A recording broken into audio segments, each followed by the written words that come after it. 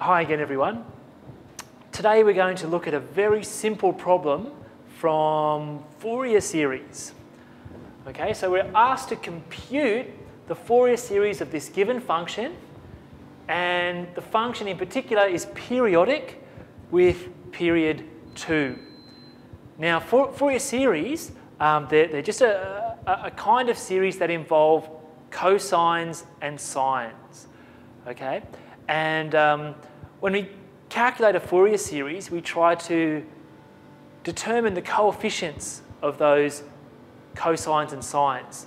So the A naughts, the ANs, and the BNs. Okay. Now, how are Fourier series useful? Well, Fourier series are an integral part of solving partial differential equations.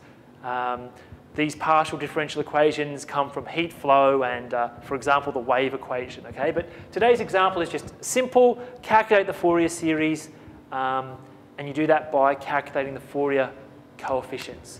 Okay, so the first thing we note is that our function has period 2. All right, now we write the period, or denote the period, by 2L, okay? So in this case, L equals 1. This is important for finding our Fourier coefficients. Also note that the Fourier, the given function is odd, okay? Okay, so this isn't drawn to scale, but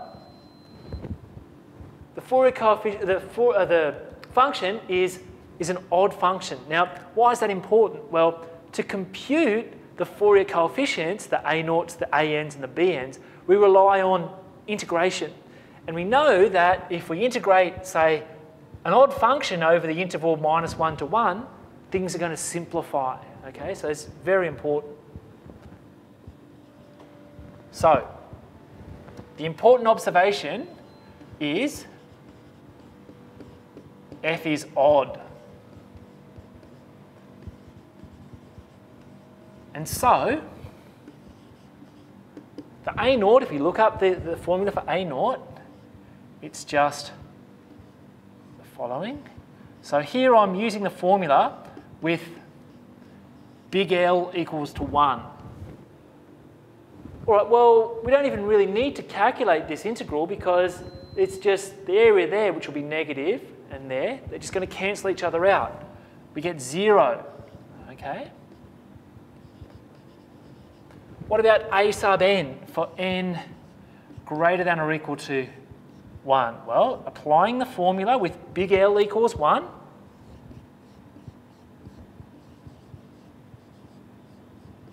we want to integrate this. But look closely, f's an odd function. Cos is an even function.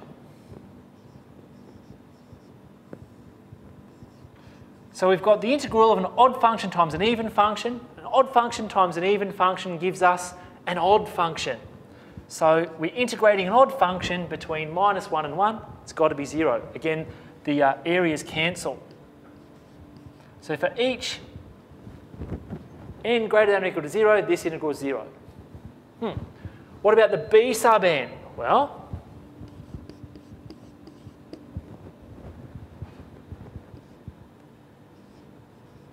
b sub n is similar to this, but you replace cosine with sine.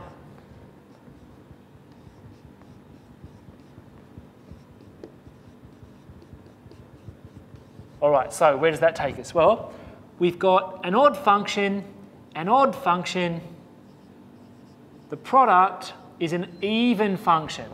Now, if we integrate an even function between, say, -1 and 1, we can do the following.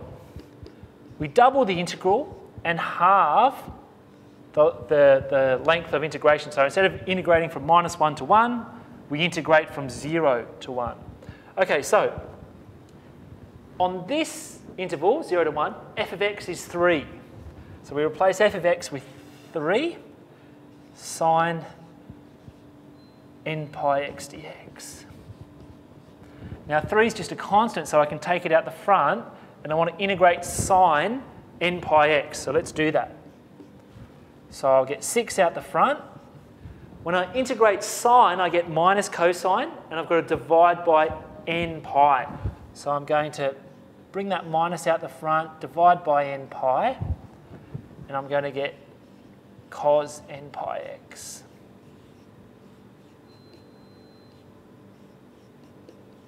All right, so now it's time to put in x equals 1 and x equals 0.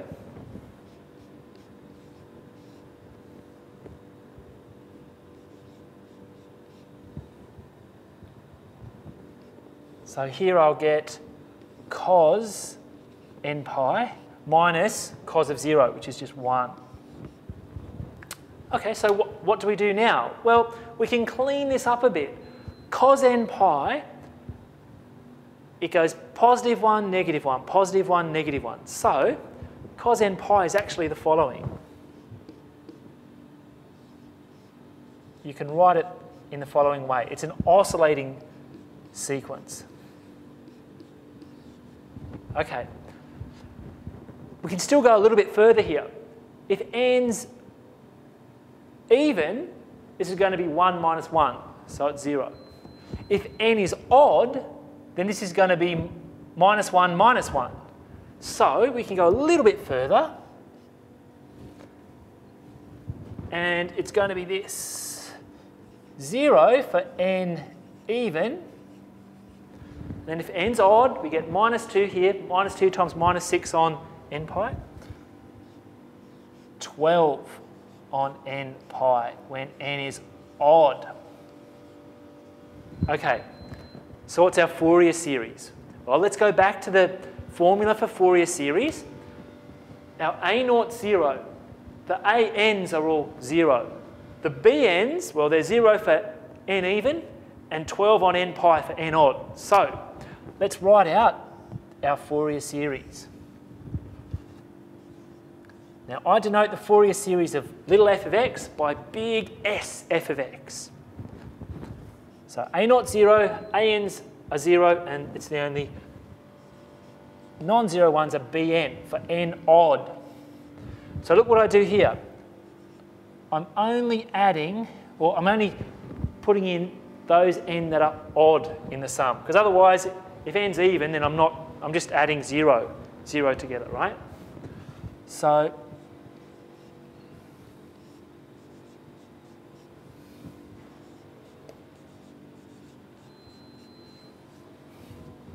this is my Fourier series, okay? Now there's no cosines in there, it's only sines. So sometimes we refer to this as a Fourier sine series. All right.